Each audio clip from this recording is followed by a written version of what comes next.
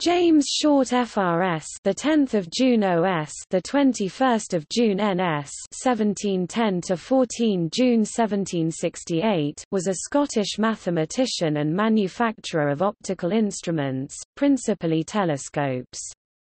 During his 35-year career as a telescope maker, he produced approximately 1,360 scientific instruments.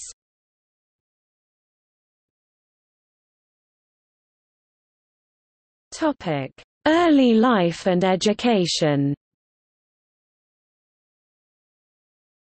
Short was born in Edinburgh in 1710 to Margaret Grierson and William Short, a carpenter.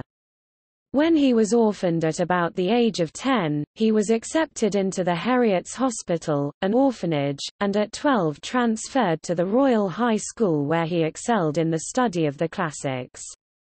In 1726 he entered the University of Edinburgh to study divinity. However, after being inspired by lectures given by Professor of Mathematics Colin Maclaurin, he transferred to astronomy and mathematics.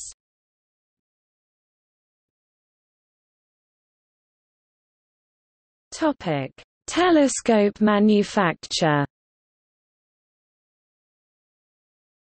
In 1732, Maclaurin gave Short access to use his rooms in the university to work on for experiments in the construction of telescopes.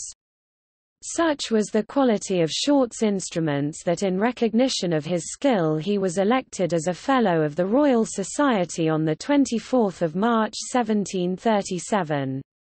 In Short's first telescopes the specula were made of glass, as suggested by James Gregory, however later he used metallic specula only, and thus succeeded in giving them true parabolic and elliptic shapes.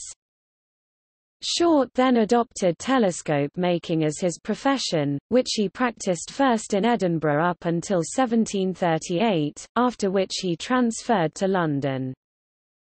Almost all of Short's telescopes were of the Gregorian form, and some of them even today retain their original high polish and sharp definition.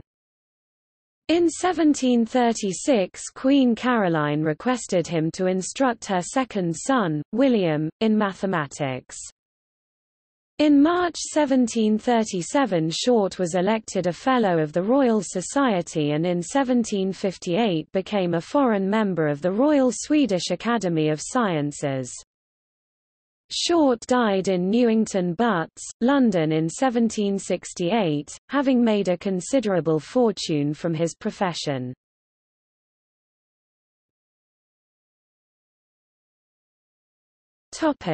See also: